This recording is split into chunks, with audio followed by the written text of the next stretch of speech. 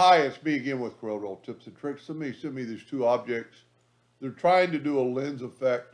Well, they are doing a lens effect.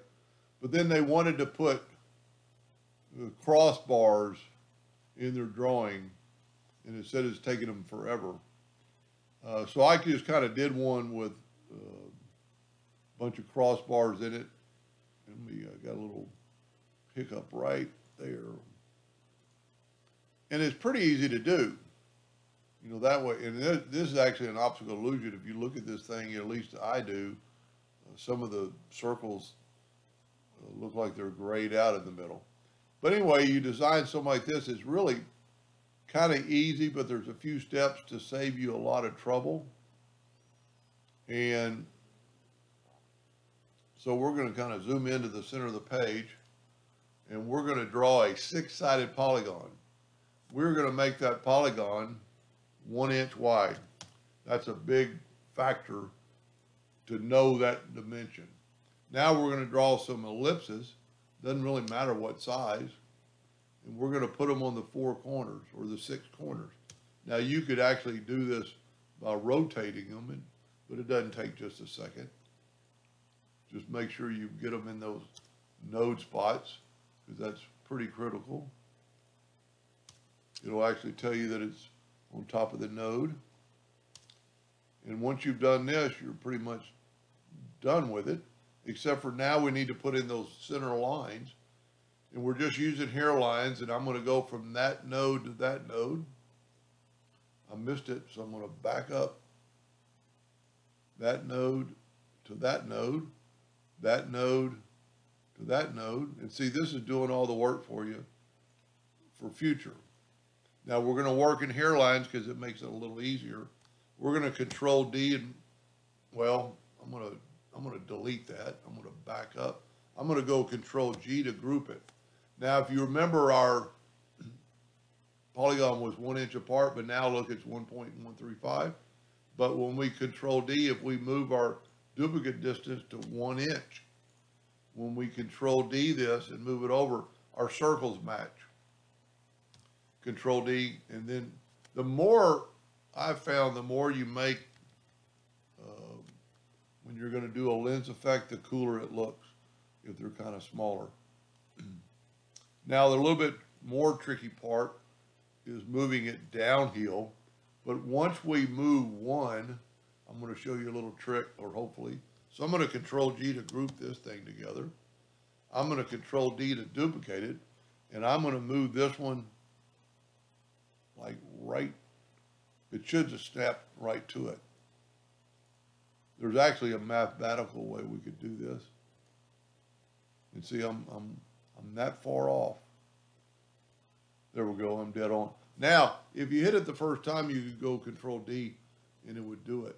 But because now that we have 2 copies and one of them is a spike where it's low, all we need to measure is from there to there. So let's get our parallel dimension tool and put it right on that node and go to that node. And we're at 1.37. So now let's take that away. We're going to change our nudge distance to 1.37. Go ahead and group this together, and then nudge it down. Well, I didn't make a duplicate. Nudge it down, and see, now they're all perfectly aligned. Now, the other little trick is we want to make them, let me move this out of the way. We're going to group this together, Control G for just a second. Hit P, put on the center of the page. Now, we want to make everything black, which is easy because we could just go black. But we want the circles to be solid. So we're going to use our friend Find and Replace. Let me just delete all this because we're going to need that side of the screen. So we're going to go to Find and Replace. And really and truly, it's easier to, if you want to keep these, what I would suggest doing is select them, right-click, select them all, right-click, copy, and open a new page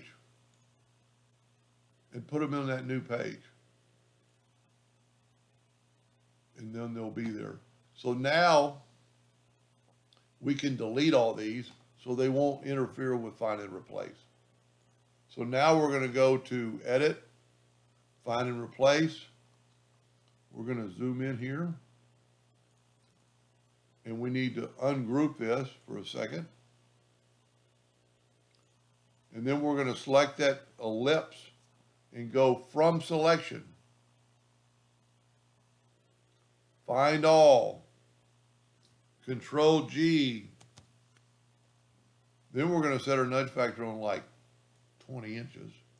And we're going to find all the, we don't have to move them out of the way, but it's a better demonstration to move all the circles out of the way. Now we can left click fill in black and right click no outline. So now we have black dots. Then we can take the lines and make them whatever thickness we want in black. If we want them a little bit thicker, I think they're a hairline right now. Let's make them 2 point. That looks pretty good. Now we can move our dots back and group everything, Control G. Now we'll get out the lens effect, go to Effects, Lens, too many objects selected. I need to draw my circle. You don't want to do that. So draw your ellipse and hit P. It's selected. Go to Lens, Fisheye, and look at that. And then let's bump it up a little bit more. And then go frozen. And what I like about the lens effect, it's still there. You can go again. You know, you don't have to stay with this one. So that's what he was wanting to do. He wanted cross patterns in the between the dots, and it was just taking it forever. Anyway, I hope that answered his question, and thank you for watching.